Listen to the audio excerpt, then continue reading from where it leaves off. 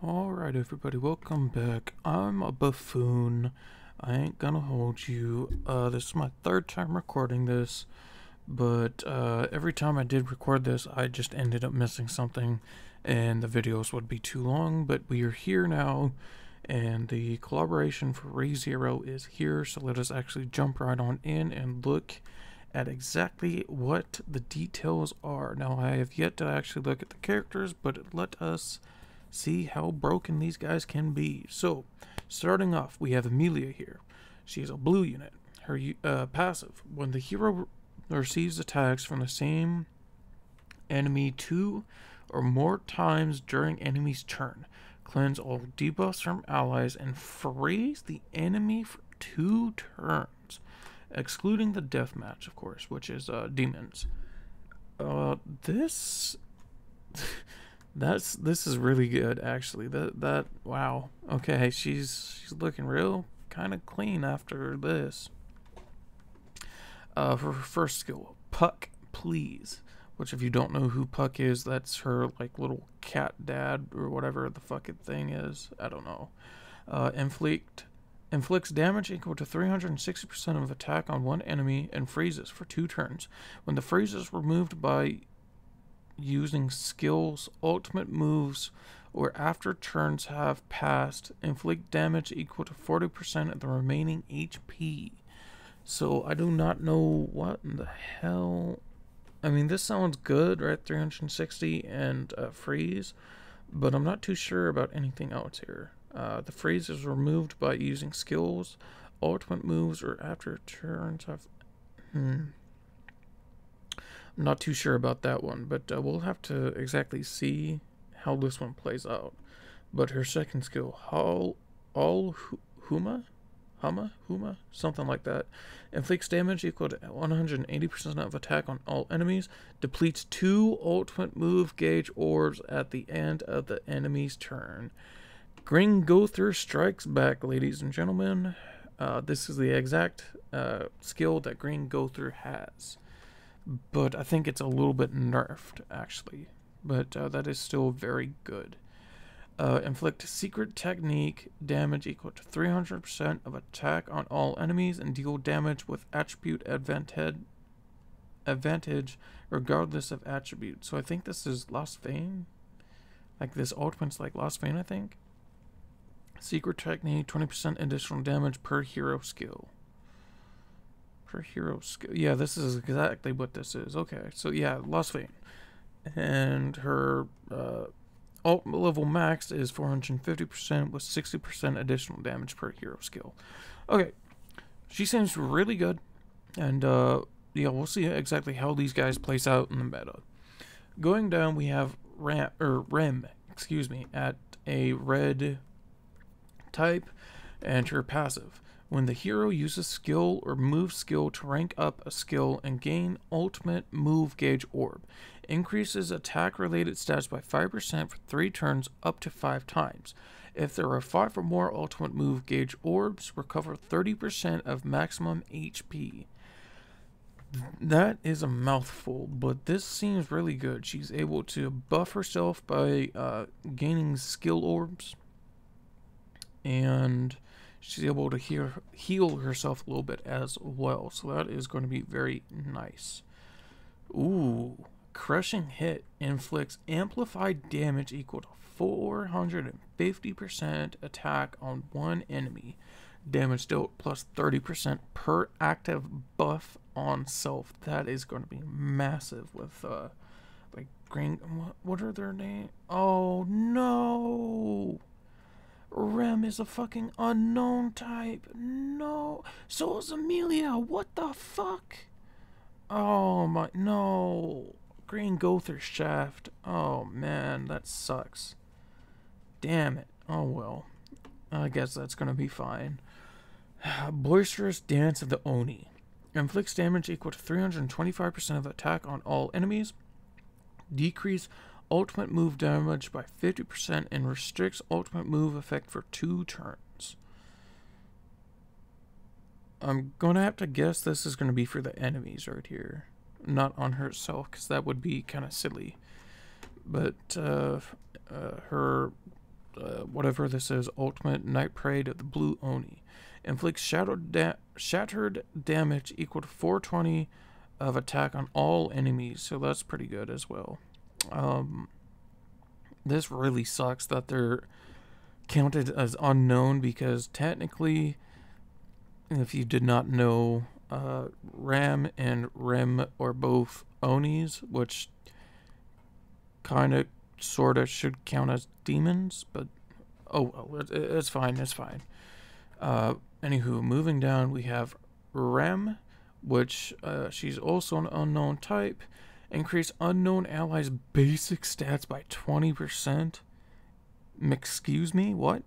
Increase unknown allies' basic... Okay. Ram is looking real spicy so far. Cancel stance on one enemy and inflicts damage equal to 250% of attack, then stuns for 2 turns. You should eat it. Okay, inflicts rupture damage equal to 250% attack on all enemies. And her ultimate is inflict damage equal to 300% of attack on all enemies. Decreases attack-related stats by 30% for 3 turns. Okay, Ram, you need to calm down. So this is she's looking really good. And I may be overhyping her. I don't know. But not only is she increasing basic stats for the unknown allies, she's also putting a stun up. She's also doing rupture damage, which is the exact same skill as Meliodas' AoE card for assault mode. And she's putting attack-related stat debuff on the enemies for 3 turns. Like, she's looking really good, actually. I'm actually kind of surprised, honestly. So we have Beatrice here. She's also a blue unit. She increases the hero's HP-related stats by 5% for each unknown ally in battle. Recovers HP of unknown allies by 60% of the amount the hero recovers when using skills. What the fuck? So she's so Beatrice, right? She's a healer, but she doesn't need to use cards to heal your allies. She just does that in her passive. Oh, wait. Applies when entering battle. Wait. Is that per turn? If that's per turn, that's busted as shit. But if this is just like whenever she first enters the battlefield, you'll regain all this, then that's kind of trash. I'm honestly gonna have to see her in battle. But if this is per turn, this is gonna be insane, to say the very least. But going down, Mana Collection inflicts damage equal to 400% of attack on one enemy, and life steals 100% of the damage. Oh, damn, she's just a healer out here. Okay. Inflicts despair damage equal to 325 of attack on all enemies. Of course, if you do not know what despair does now, it recovers 30% of the diminished HP upon successful critical strike. Very good. This means she's probably going to be heavily critical rate user, so that's going to be nice. Inflict damage equal to 350% of attack on all enemies, and lifesteal 30% of the damage. Jeez, okay, these characters are looking really spicy, guys. I'm going to leave it up to you guys if you want to summon, because here is the banner. It's kind of dog shit. 0.25% chance for one of the 4 new units, so 1% chance in total. But we have dog shit units here. I think this is green Escanor, red Hauser, green Jericho. I believe this one right here is blue Merlin, blue fat Gother, or not Gother, excuse me, blue fat King. Is this red Gother actually? No, Linus's hero. I think this is red Gother. Yeah, I think that's red Gother. I don't think that's green. They'd probably put him in this pool as well if that was green. So this is, I think this is blue Skinny King, blue Bon, green Elizabeth, and green Captain Meliodas. So green counter melee. The banner is looking really bad. I'm going to put that out there, but if you guys want to summon, go ahead and do so. I will not say whether you should or not, because that is not my place. But just do keep in mind that after this collaboration is over, we may or may not get a Holy War Festival right after. So do keep that in mind. But moving down, of course, it's going to be the same setup as a lot of just normal banners anymore. 300 and 600 step up. Of course, it's going to be, choose one of the 4 characters. I really wish that we would get the step ups back, but we probably won't ever see those very often. So we have new outfits for the 4 characters. Of course, we have Emilia, Rem, Ram, and Beatrice. Now, of course, all of these costumes are going to be about $20, $21, give or take, for each and every single one of these. So 21 times 8, that's going to be like $116 to get everyone, I think. Everyone's costumes, I think, give or take. But, yeah, that's going to be a real pain in the ass. But for the whales out there, go right ahead. It's going to be nice. So we are getting a new Hawk Pass. And I do believe the Hawk Pass previously, the mileage points that we had, are going to continue over to this one, which is going to be very, very cool. Of course, we have dailies and weekly missions alike. Sacred weapon lineup, right? 30 diamonds or 1,400 mileage points to purchase each piece. So, yep, Escanor set's going to stay there. Tell me down in the comments if this is a new set for Hawk. I think it might be, but I'm not too sure because I actually really never really given him a two-over. So everything looks like it's the same right there. Right, we get a free multi with login. So log in for 7 days and get 10 tickets and 6 SA coins. We have right here missions to get ourselves a free Rem, which is going to be very cool because she's looking really, really good. Moving down, we have the Peltagus, I don't remember how to say his name, but we have this kind of like, it's not a raid boss, but it's like a boss that we normally get going through. And I believe we get free costumes for Rem and Beatrice here. So that's going to be cool. Of course, you get up to 20 times, 8 gems, 3 of those, and 5 UR cosmetics. Yep, Rem and Beatrice are getting free cosmetics. And do they have... Oh, no! They don't have the fucking cosmetics that you can get with these. No, oh well, that sucks like fucking hell, man. I was really looking forward to that, but that's okay. Moving down, we have great success and super great success rate ups when enhancing characters. Success and super great success for salvaging. Main stage and free stage, 50% AP consumption event. Oh, that's cool. Maybe, actually, I don't know if that's going to work with the gold dungeon, but that's okay. Now, you might have heard me sigh right there, but we on JP have not gotten a rate up on the equipment draw in so long, and I was really hoping that we would get one here, but we didn't. I don't know if we'll ever get one anymore, because we haven't gotten one in months. But the King Shop, the King Shop got a upgrade. I don't know why it doesn't show this here. Do I have the... No, I do not. Here, hold on. I will be right back. I am actually going to pull something up. Let me just go to Google.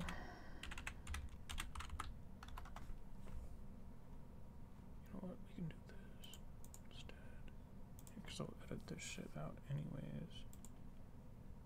Let me do this. Let me go here. Here and translate.